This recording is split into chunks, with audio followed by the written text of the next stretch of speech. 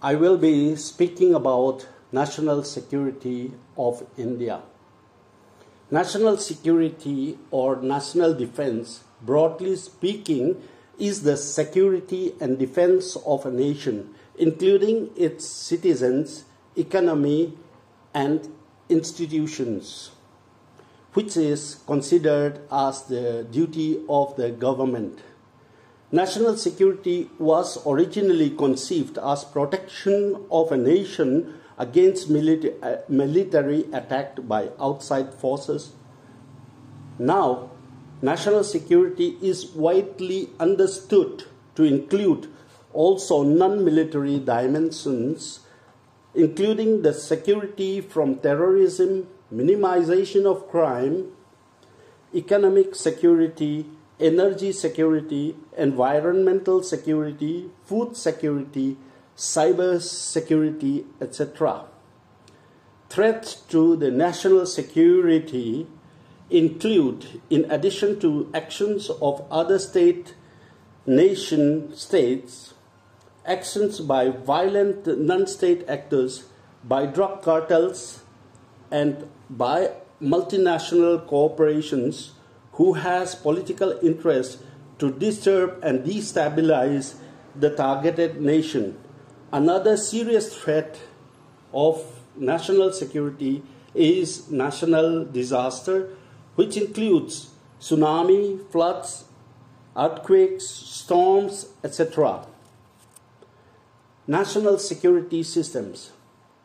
Governments rely on a range of measures to have sound national security, which include political, economic, and military power, as well as diplomacy to safeguard the security of a nation.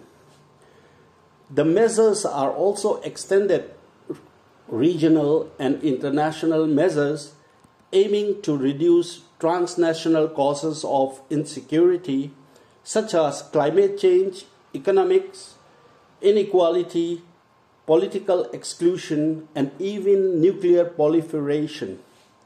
In India, the national security setup is headed by the National Security Council, Rashtriya Suraksha Parishad of India, which is an executive government agency responsible with the task of advising the Prime Minister's office on matters of national security and strategic interest.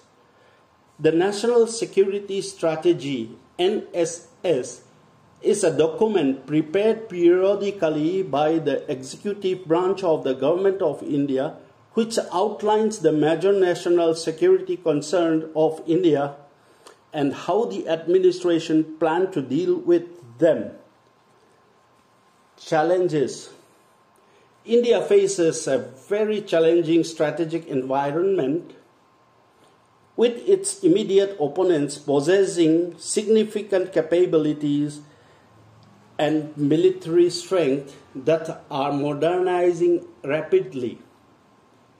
Here we briefly discuss the opportunities, challenges, and constraints confronting the Indian state in building its military strength to deal with its variegated threat environment. We examine how India has dealt with the use of force and how it seeks to shape its armed forces in the face of new threats and emerging capabilities. We discuss 6 key areas of inquiry and is correspondingly structured. First, how does the Indian state view the use of force? Second, what has the Indian state's recent experience been with conflict, and to what extent has it influenced its thinking? Third, how does the Indian state view the future character of conflict? Fourth, with what conclusions has India drawn about the role of alliance and strategic conflict it faces?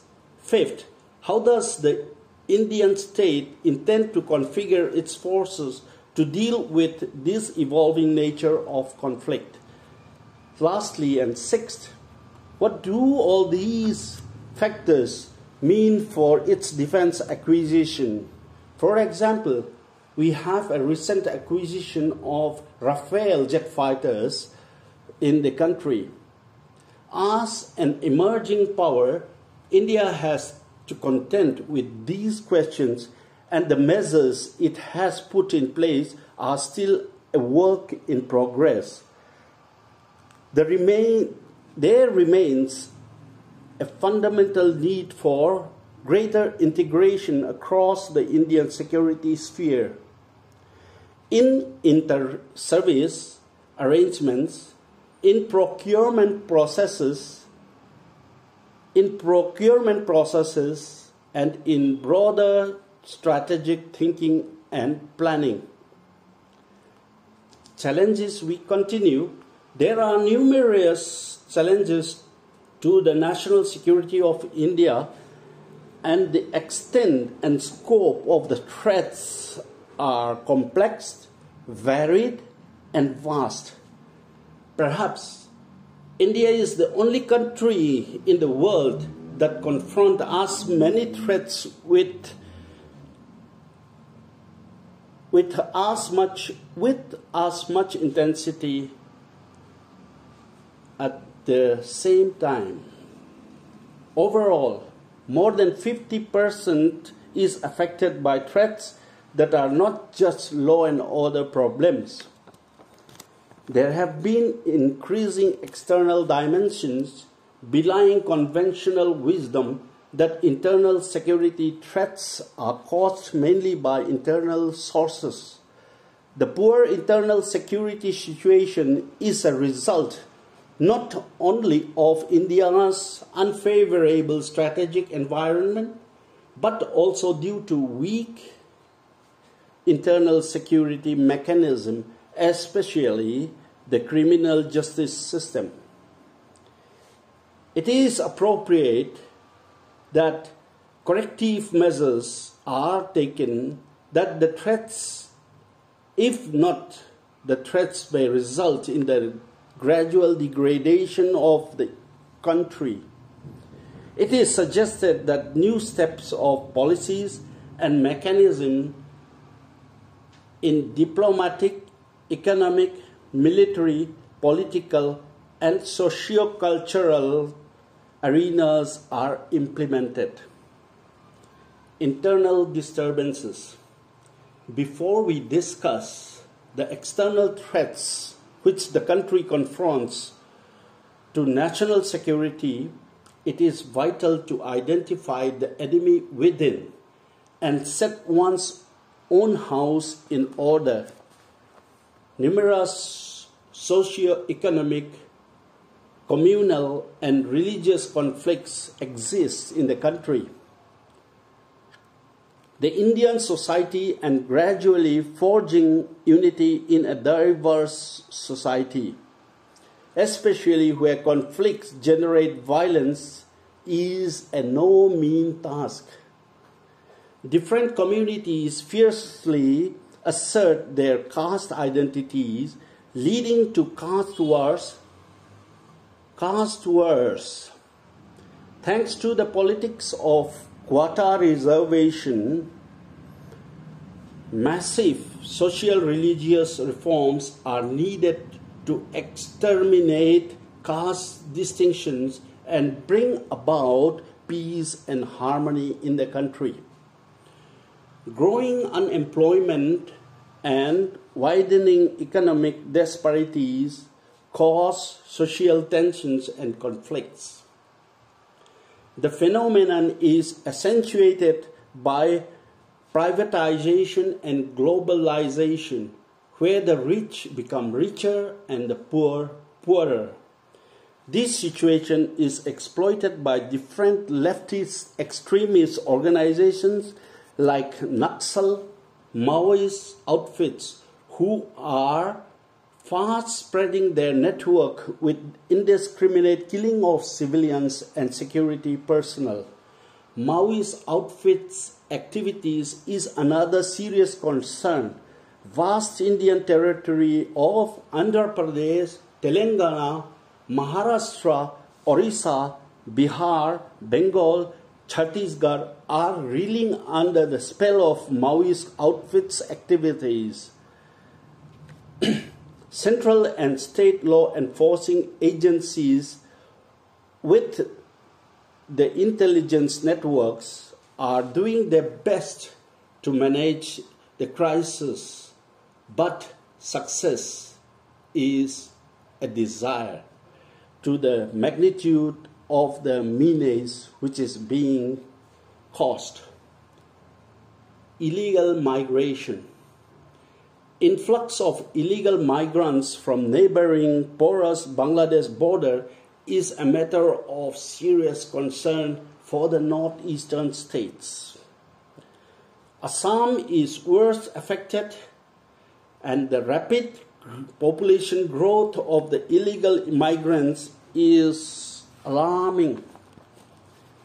Other northeastern states of Meghalaya, Tripura, Mizoram, Nagaland, Arunachal Pradesh, Sikkim, and also West Bengal are gravely influxed by the illegal migrants.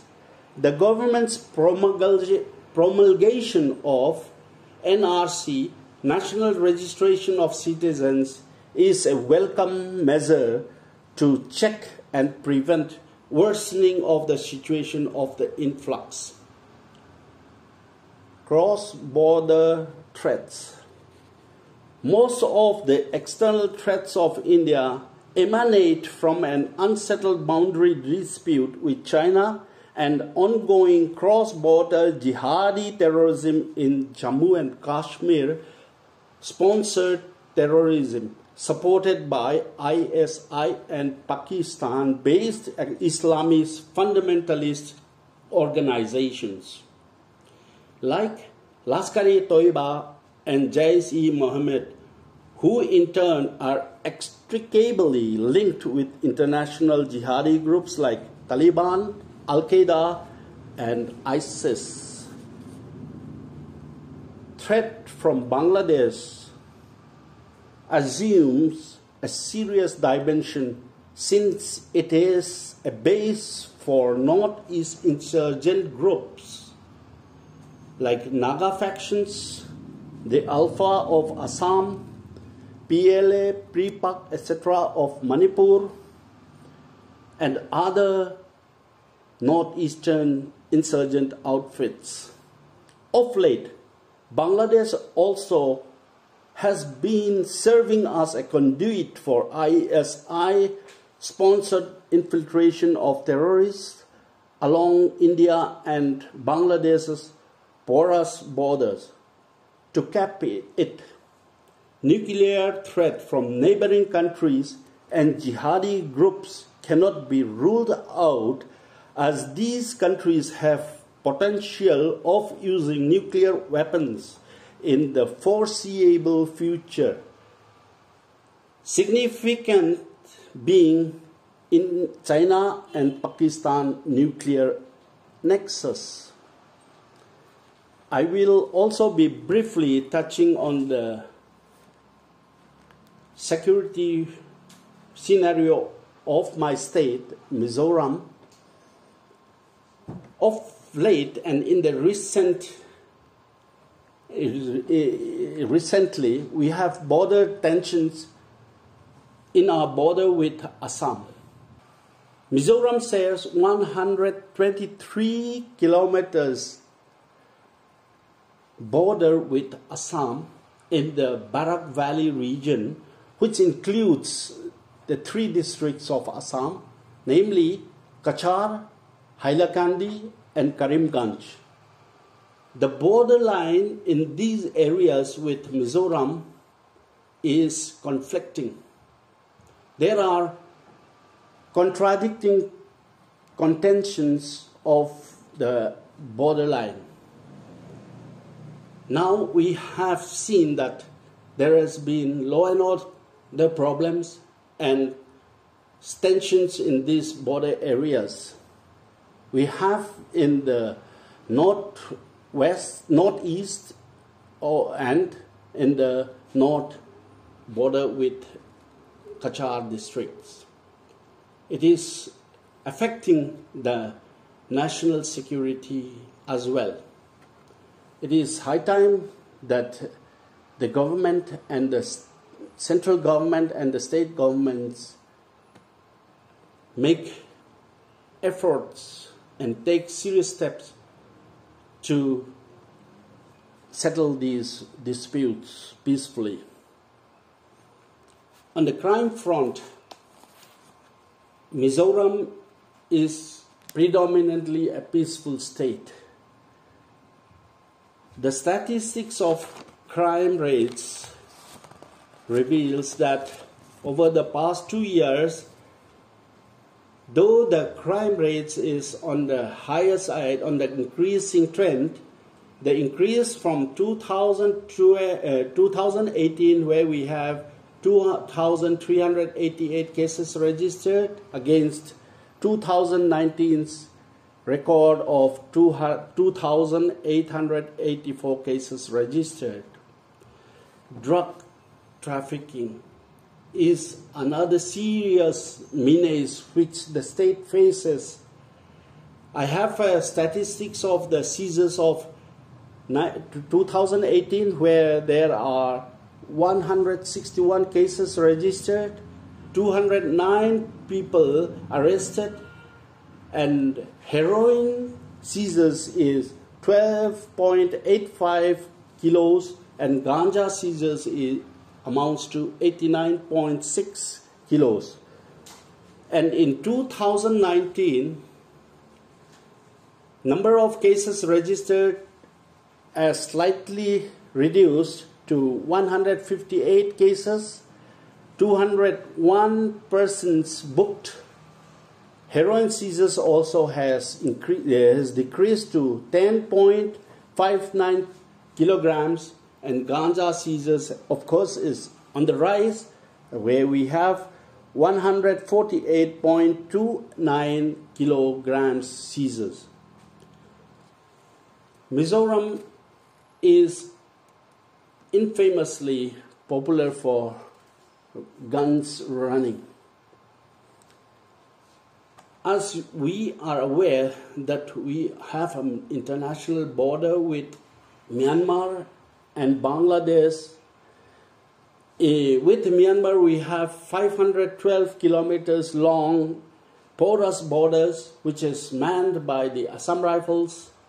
And with Bangladesh, we have 313 kilometers, which are manned by the Border Security Force, BSF. The arms which are moved from across the country, that is Myanmar or Bangladesh, finds their way to through Mizoram and are marketed in the other parts of the neighboring states. Interstate borders with other states of the country. Mizoram shares interstate borders with Assam, which is 123 kilometers long in the Barak Valley region, which comprises of 3 districts of Assam, namely Kachar, Karimganj, and Hailakandi. Manipur, 95 kilometers long, and with Tripura we share 66 kilometers long interstate borders. These interstate borders are guarded and manned by our own state forces of Mizoram Armed Police or the India Reserve Battalions. In conclusion, I would like to make an appeal to all the viewers and all the citizens of the country that national security is not only the concern of the stakeholders or the concerned officials or the concerned authorities. It is the concern of all the people of the country. So, my appeal is, let us wake up and understand the vitality of national security. the absence of which can degrade the security of the country, our beloved country, India. Thank you.